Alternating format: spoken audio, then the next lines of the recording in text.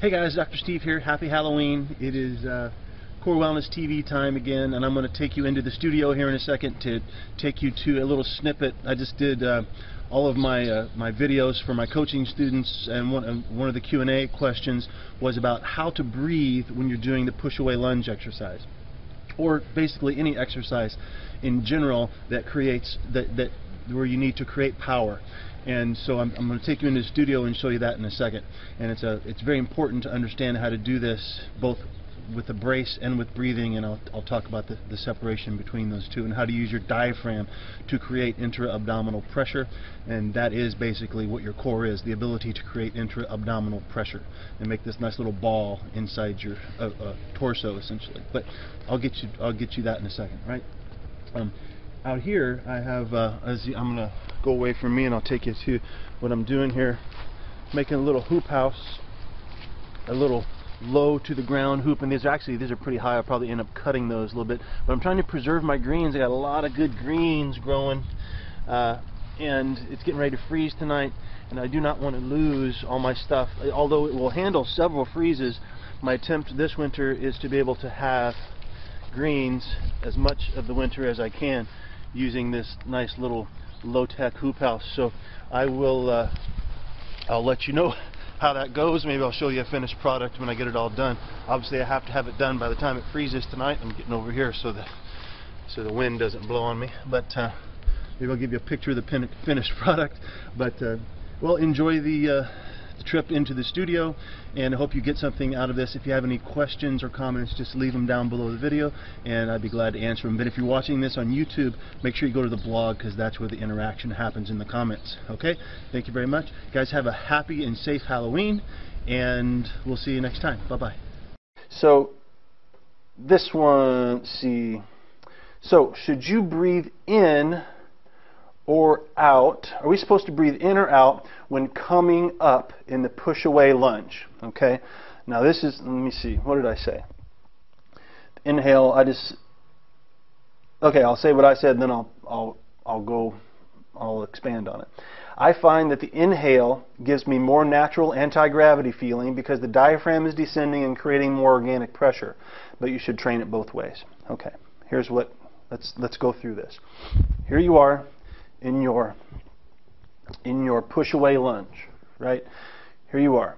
Now, when you go down, you're going to go down to wherever you're comfortable. Ideally, you want to be able to get down to where your knees almost touching, right? So when you come back up, he's talking about when you come back up, should you breathe out, or should you breathe in, or what should you do?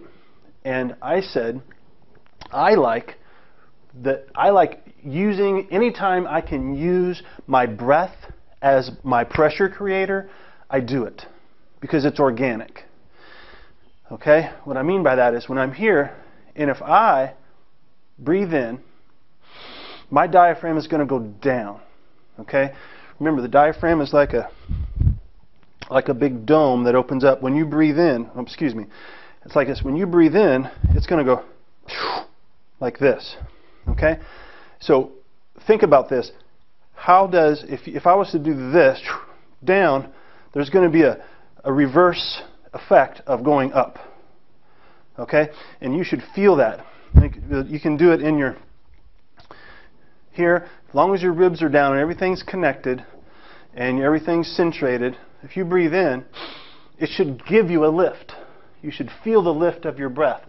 Just as if you're in baby belly and you breathe into your front support zone, it's going to lift you backwards.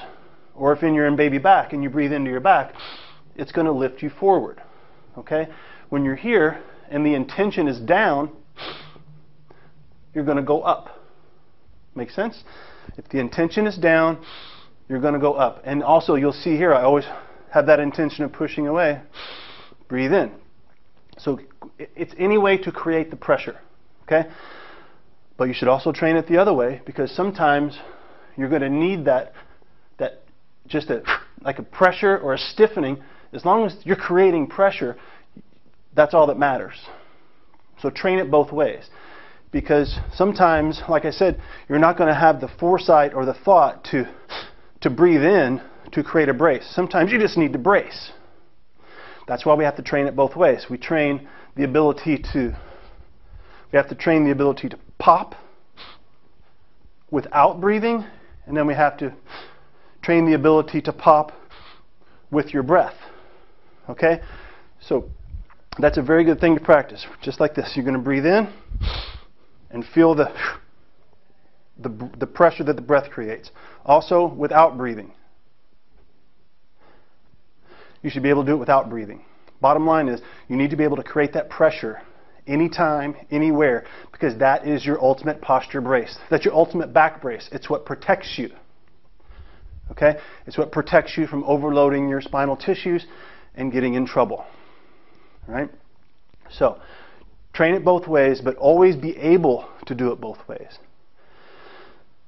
The breathing in is usually takes more coordination.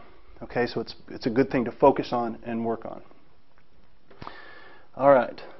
And I wanted to give you a few things to focus on. My cat's scratching at me in the background there. Hi, baby. Baby.